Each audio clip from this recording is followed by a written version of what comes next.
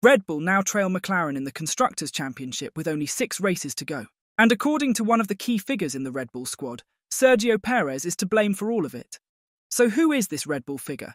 And how will this affect Perez's future with the team moving forward? All that in today's video, so stick around. Ricciardo was initially seen as the top contender to replace Perez at Red Bull, but last week, the team announced that Liam Lawson would finish out the remaining 6 races of 2024. Even with Ricciardo out of the picture, Perez's spot isn't guaranteed. Red Bull boss Christian Horner hinted that Lawson might be considered to pair up with Max Verstappen. Although Perez signed a multi-term contract earlier this year, it hasn't translated to improved performance. His ongoing struggles have contributed to Red Bull losing the top spot to McLaren. Despite being given another chance over the summer break, Perez only managed a 10th place finish in Singapore. As Perez's issues persist, Horner emphasised that Red Bull's decision to make a mid-season driver change is centred around resolving their second driver dilemma. "We need answers for the bigger picture in terms of drivers," Horner told the F1 Nation podcast. And with 6 races remaining, it's the perfect opportunity to line Liam up alongside Yuki Tsunoda to see how he performs over the remaining 6 Grands Prix. This goes beyond VCARB. It encompasses Red Bull Racing. Obviously, we have a contract with Sergio for next year, but you've always got to have an eye out in terms of what comes next. Is that going to be Liam? Marco, who had lobbied to land Lawson a permanent spot on the grid, has also insinuated that Perez's position is not secure next season unless his results improve. "There is only a guarantee in Formula One sport if you perform accordingly," Marco said. Perez kicked off the season strong with 4 podium finishes in the first 5 races, helping Red Bull establish a big lead over the competition. But things took a turn after the Chinese Grand Prix. The 6-time F1 winner hasn't made it back to the podium since, as Red Bull's recent issues hit him harder than Verstappen. "Perez has fluctuations, we know that," Marco highlighted. "Especially when the car is modified at short notice, it takes him longer to adapt. That is certainly one factor why McLaren is currently stronger than us in terms of driver pairings. In terms of speed, he can do it. He just has fluctuations that are becoming more and more unpredictable." This year has been a rough ride for Sergio Perez, with constant speculation about his future in F1. Even now, after Red Bull chose Liam Lawson to replace Daniel Ricciardo for the final 6 races of the year, rumours swirl that Lawson could be Max Verstappen's teammate in 2025 if he performs well enough. Despite Perez signing a new 1+1 deal in June that seemed to secure his spot for next year, Lawson's promotion has cast new doubts. Perez hasn't won a race this season and hasn't been on the podium in the last 13 races. He's currently languishing in 8th place in the Drivers' Championship, almost 200 points behind teammate Verstappen. A recent Racing News 365 poll named Perez the biggest disappointment of 2024, with 33.58% of the votes.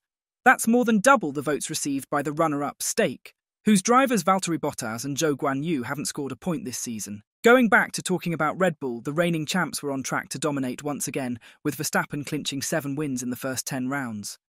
But the tides have turned. In the last 8 races, Verstappen hasn't seen the top spot, marking his longest winless streak since 2020. Red Bull's drop in performance, paired with Perez's struggles, has allowed McLaren to snatch the lead in the Constructors' Championship.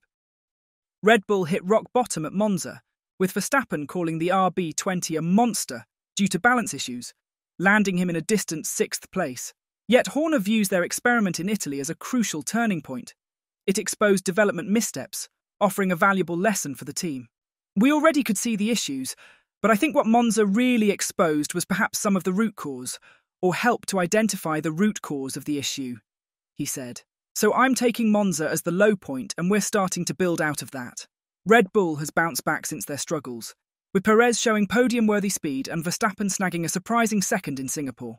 Although it's a far cry from their earlier performances, Horner is optimistic. With upgrades on the horizon, he believes Red Bull is heading in the right direction once again. The 22-second gap to Lando Norris in Singapore was significant in the first part of the race, and we've now got the best part of a month to work hard and try and bring some performance to the car in Austin, he added. "When you consider where we were a couple of weeks ago, I think we have made some real progress. We've got a vein of development, and we've understood some of the issues with the car. I think we're starting to address them. We were better in Baku. We were better here. So, there'll be a lot of late nights in Milton Keynes. The McLaren is the benchmark car at the moment, and we have a bit to catch up. But we've got the people and the capability to do that. Horner's determination is clear. Red Bull isn't throwing in the towel on the Constructors' Championship. They're also focused on maintaining Verstappen's 52-point lead over Norris.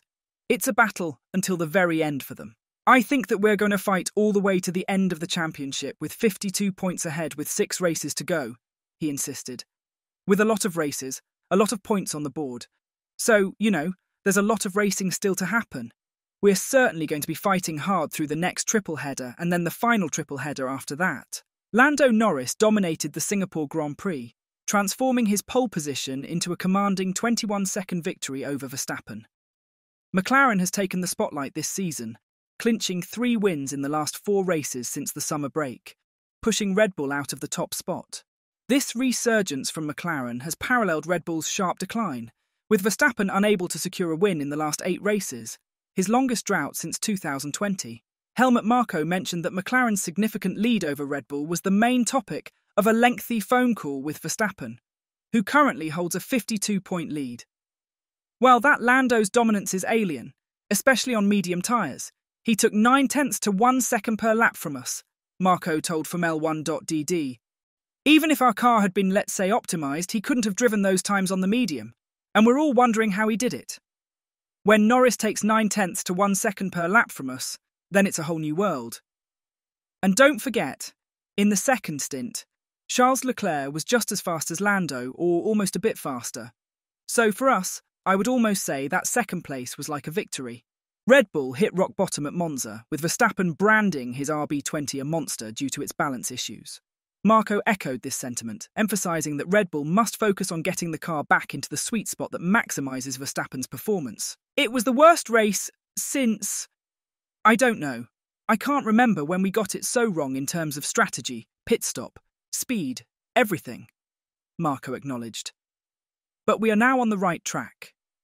The car needs to have a wider operating window, not one where relatively small changes or temperature differences of 6 or 7 degrees can affect performance. Then more speed and also more bandwidth so that Max can attack. We know that he needs a car with front-end bite. Red Bull's subtle upgrade in Baku last month sparked a slight uptick, leading to Verstappen's unexpected second-place finish in Singapore. While the revised floor eased some issues, Marko emphasised that the forthcoming updates are essential to closing the gap with McLaren. Here's hoping those changes bring back Red Bull's competitive edge. It is a step in the right direction, but it is not enough, he highlighted. They have worked very, very hard, and have gained certain insights. It wasn't a completely new floor, but parts of it were new. But I think the deciding factor will be performance in Austin, and there are a lot of other things coming. So do you think Red Bull can turn their season around with only 6 races left this season? And will Perez be able to hold on to his seat at Red Bull after it's all said and done this season? Let's chat about down in the comments section. That's all for today, so thanks for watching.